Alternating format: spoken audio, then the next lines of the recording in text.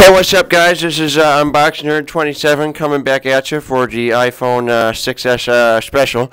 I want to thank you all for checking out my last unboxing, GoPro Hero 3. Thanks for all the great comments, and thanks all for subscribing. Just take a quick look at the box here. It's got a great photo on the frame. Some kind of flower or sea anemone. I don't really know what it is, but it looks real nice and shows off the one of the best features of the phone, that Retina display. It's got iPhone 6S written on the side for you, two sides, and standard Apple logo, and just some instructions and whatnot on the back.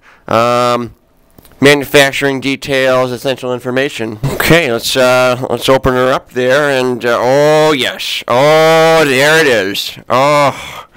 Oh my, okay, oh wow, oh you got some instructions here, and there it is, turning right on for you.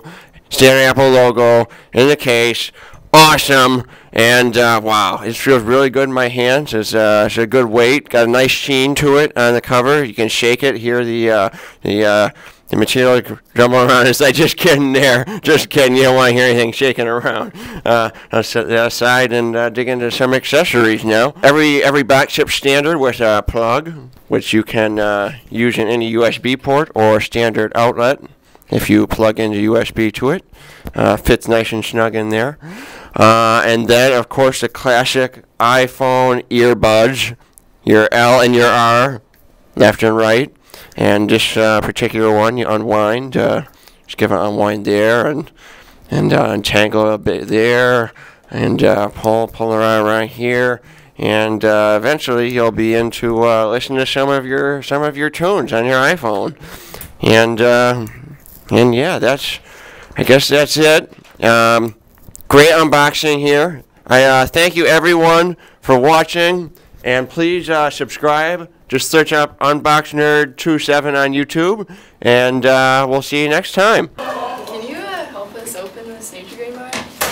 Oh yeah, sure. We got a standard soft-baked Nutri-Grain bar here from Kellogg. It's a breakfast bar usually, but it can also presumably be used as a snack. We got a strawberry here, some nutrition facts on the back. We're looking at about 60 calories per bar, and let's go ahead and give her an open here. I'm going to start this unboxing by taking at the recommended spot, and it opens nice and smooth, and so it gives you a good tear right down the middle. I prefer to go with the vertical tear. Some people like to go horizontal across the top, but and then there's your bar. It's got a good feel to it, a little bit of an arch on the bar from the baking process, and it's got some strawberry filling inside, and it's just a great snack. Break it up in the middle, and you can eat for two. And this has been UnBoxNERD 27. Please subscribe to me on YouTube, and check out all my videos, and leave a comment. Comments are great, and helps me get more subscribers, so thank you. Wow, thanks for unwrapping that for me. Oh, hey, no problem. It's what old UnBoxNERD 27 does. I gotta ask you, who's your lovely friend here? Who's this young lady? Hi, I'm Ellie. Yeah. Oh, we got some lovely, a little bit below shoulder length chestnut colored hair here. Looks very, very soft. And I can assure you that it is soft out there in my YouTube crowd. Nice jean shirt here. Looks really good. Perhaps jean colors coming back in this holiday season.